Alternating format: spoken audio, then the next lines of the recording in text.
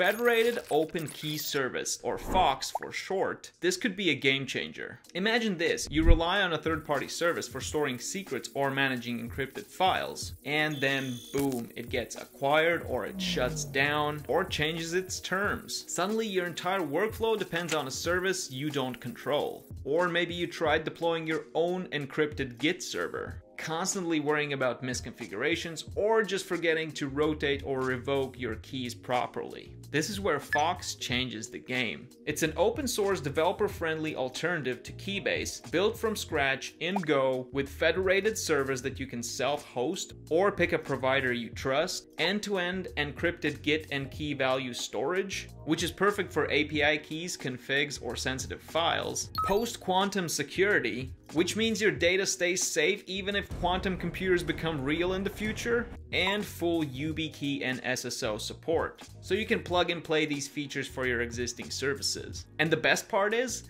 the client and not the server controls the keys. So even if your server gets hacked, your data is useless to the attackers. So when it comes to FOKS, here's why it stands out. It has end-to-end encrypted Git hosting, so your commits, your file names, and history stays encrypted on your local machine. Let me show you how easy it is to create an encrypted Git repo with FOKS. First, make sure you install FOKS. I'm using Homebrew for this, but you can check installation instructions for your specific machine. Before we do anything, we must start the FOKS control agent by running foxctl start. This will ensure all our operations are protected. Next, we run FOKS signup to create a new user and go through the flow. Press enter to get started, choose to go ahead and create a new user, and at this point, you're asked to choose a home server. If you have your own dedicated server, you would choose your own custom server, but for this demonstration, we'll just use the federated server provided by fox.app.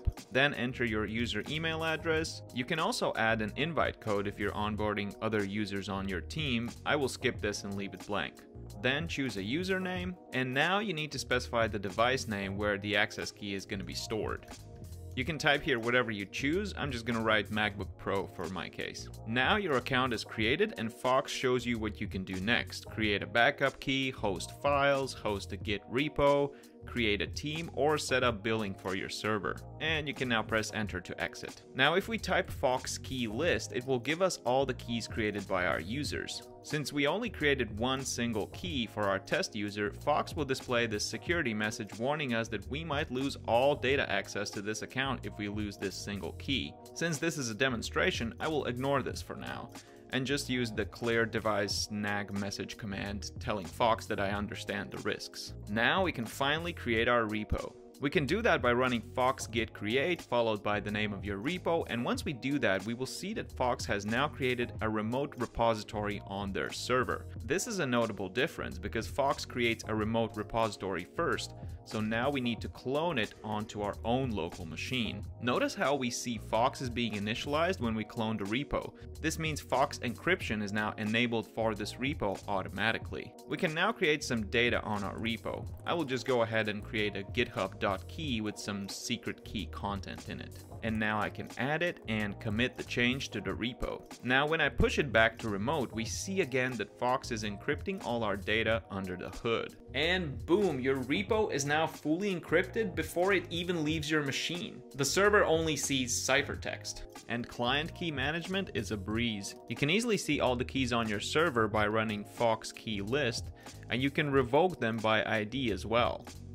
So even if one of your company's laptops get stolen, you can immediately revoke that key and all the other keys will get rotated automatically. And the best part is that the clients control the keys, so even if your server gets hacked, none of that data can be decrypted. But here's something really cool. FOKS claims it's post-quantum secure. So what does that actually mean? Most encryption today relies on complex math that's safe against regular computers, but it could easily be broken by quantum computers once they become a thing. FOKS uses two layers of encryption. One is the proven Curve 25519 plus a post-quantum algorithm called MLKEM. Honestly, I have no idea what that means, but I trust that the security pros know what they're doing. But basically what it means is that an attacker would have to break both systems to get to your data, which is almost certainly impossible, at least for now, which means your data is probably secure for the next decade at least. And here's another thing, whether you care about privacy or developer control, FOKS solves another big problem, vendor lock-in.